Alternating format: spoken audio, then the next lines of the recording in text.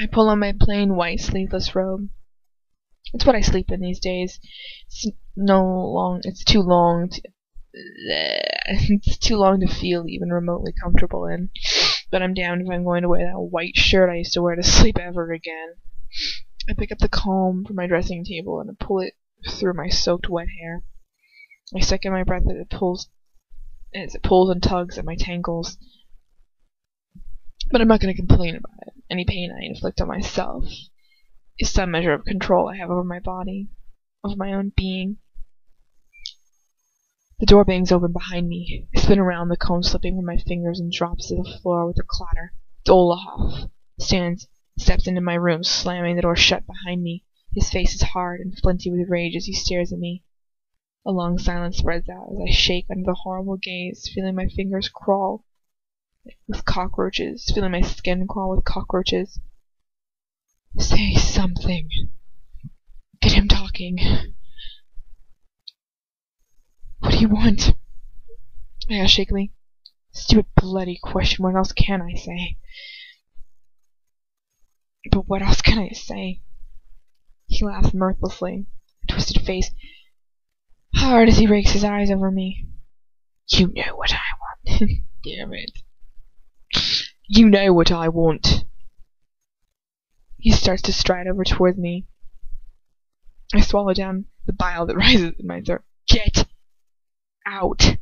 I scramble across my room desperately, but he's too fast for me, grabs me by the waist and starts to drag me towards my bed. I scream furiously in absolute terror, flailing my arms and legs around. As he rushes me across the room, I scratch at his arm, but he won't let go. He's just too strong. So I scream for the only name I can think of. Lucius! Lucius! He stops dragging me, but he keeps his vice-like grip around my waist, clamming his hands over my mouth, cutting my screams off as he holds me still for a moment. What do you need, His breath is wet and hot on my cheek. What is it you want him for? He throws me down to the ground. I fall on my front, and I try to claw myself away from him. But he grips at me, holding my legs down with his knees. I try to keep around. I try to reach around my back to hit him, but my shoulders burn with the pain. Of the angle of him. He laughs as he uses one hand to pin down my waist above my head and the other to push my head into the ground. Tears of pure rage roll down my face as my cheek presses painfully into the cold floor. I am almost paralyzed with fear, but I force myself to speak. He'll kill you! I scream desperately. He'll kill you as soon as I tell him!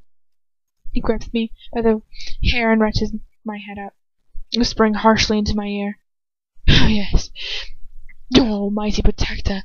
Tell me, I'm curious. What exactly is going on between you and my friend, Lucius? Because I know he hasn't fucked you yet, unless things have developed since I last looked into the pensive of his. How do you know about that pensive? I asked shakily. He laughs a wild, mad laugh. You stupid bitch! Did you ever wonder how it came to be in your room in the first place?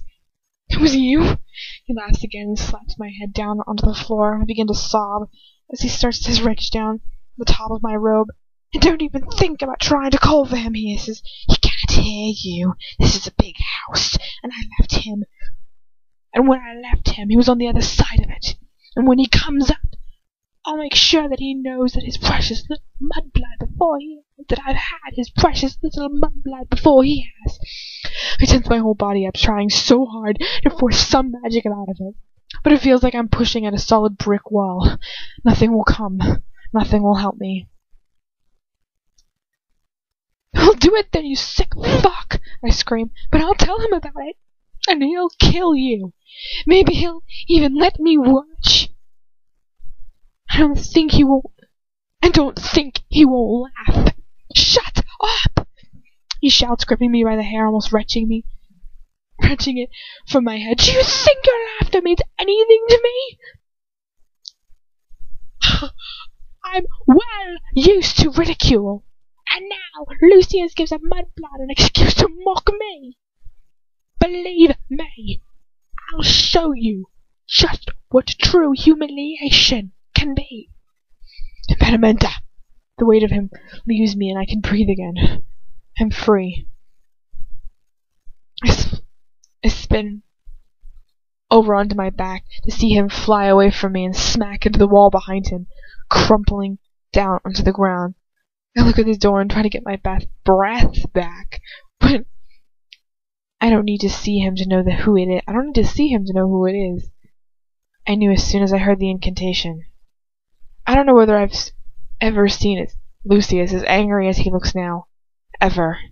His face is so contorted with white-heart fury that he barely looks human anymore. He strides over to me and pulls me to my feet, roughly grabbing me by the shoulders and shaking me as hard as he looks into my eyes. What did he do to you? He asks, his voice harsh. What did he do to you? Nothing. I gasped.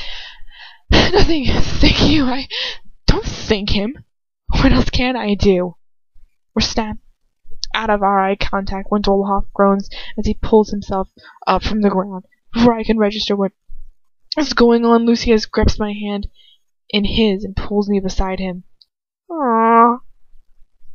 Sorry. Aww. Before I can register what's going on, Lucius grips my hand in his and pulls me behind him. Freaking adorable. I have no soul, but that is so cute. You have no idea. Okay, anyways, I'm done. Sorry. I was about to get off. Break it down. Dolohov points his wand at us, laughing. Oh, very pretty, he spits. If only the Dark Lord could see you now, Lucius. If only Narcissa could see you now. You would. Who would ever have thought? Then they'd see the day when Lucius Malfoy would play knight in shining armor to one of the filthy mudbloods he so despises. You will not touch her again, he says quietly, furiously. And let me guess why. Because I'm a pureblood, and a mudblood cannot be touched. Is that what you're going to say? He throws back his head and laughs again, quite deranged. You're such a hypocrite. You can't even be honest with yourself. Crucio, projecto. Dolohov's spell rebounds away from us. His face twists with rage. Good God, it's so pathetic, he says, looking at me. Do you even know what he's done to people like you before now? I've seen him torture and murder countless muggles just for sport. He used them as practice for the dark arts. Do you remember the Rookwood case, Lucius? Do you? What does it matter, Antoine? Antonin? Fucking what? Call him Dolohov. No one fucking calls him Antonin. Antonin. Whatever. What does it matter, Antonin? Lucy's voice shakes with fury. Dolohov smiles. A muggle, she may have been. But Rookwood loved her, he says, his eyes gleaming. You certainly didn't have to do what you did. He understood when I explained it to him. Ah, yes, Lucius says quietly. Ah, yes, the matter of the child. It's amazing how you can turn your prejudices around now, when in the not-so-distant past they allowed you to casually murder a pregnant muggle, rather than allow any more half-bloods, brats, populate the earth. Lucius's hand tightens around mine, as if he senses the horror that streaks through me, slashing through me. Why else do you think...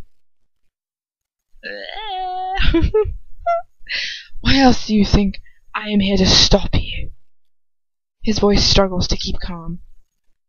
I am here to prevent such an incident from occurring again. Dolohov laughs again. Do you really think that I don't know what's going on? He shouts. You came here for her, and only for her. Lucius Malfoy's little mudblood toy. Silence! Lucius shouts silently. You will not accuse me of such things out of no more than sheer jealousy.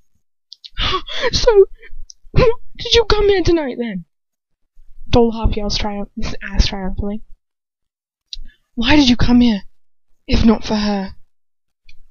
I won't believe that you hadn't even considered it before. I mean, look at her. Lucius doesn't look at me, but his grip on my hand tightens as Dolohov runs his eyes over me hungrily.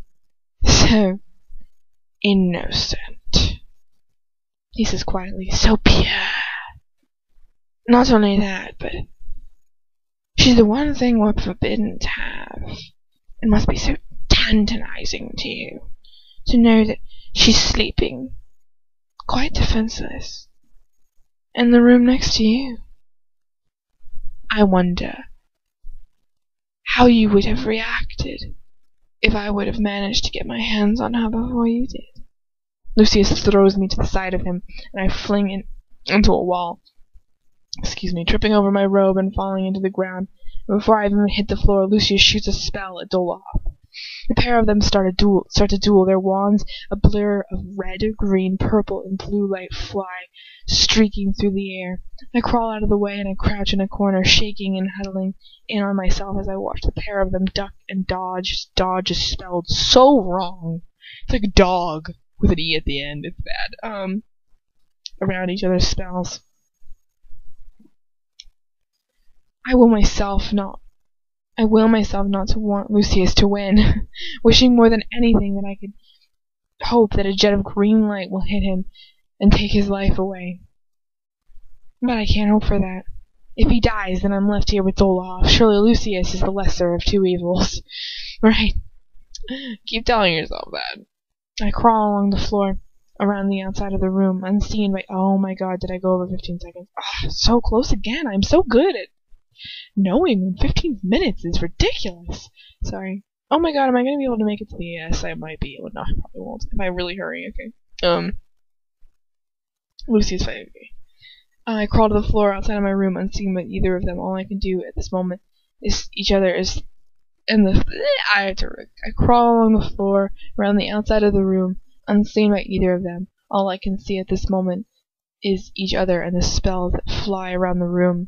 I claw my way along until I'm crouched right beside Dolohov, watching Lucius fighting. I look at the intense fury and concentration on his face as his wand slashes, flicks, and soars through the air, sending out multicolored lights 100 miles per hour. And it's all for me. He came here tonight to rescue me, and now he's fighting someone else who used to be his friend for me, and for me. He'd do anything for me. It's enough. I know what I have to do.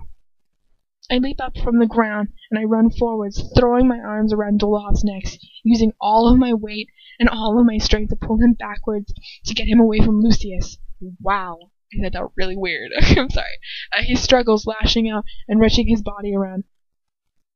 But I somehow manage to hold firm, my body being thrown all over the place, but I can't let go. I can't let him win. I can't. Avada Kedavra. The green light flies towards us, making my hair stand on edge. My eyes snap shut. Oh god. I fall backwards, Dolohov coming down on me, both of us slamming to the ground. His weight crushes down on top of me. Every bone and muscle in my body screams in protest. I open my eyes. Still alive. I push Dolohov off of me with a great effort and scramble out from underneath him. Where's Lucius? I need to see him. Yes, he's alive too. He looked down at Dolohov's face, very pale, his wand still tight in his hand. I follow his gaze. Dolohov lies sprawled on the ground, his eyes open and glassy. He's dead. Oh my god, I cannot believe I finished that in 15 minutes. That is insane. Oh yeah, by the way, Dolohov's dead. That's awesome, by the way. Awesome. So much awesome stuff happens from this. It's crazy. Never have I ever been so excited for somebody to die.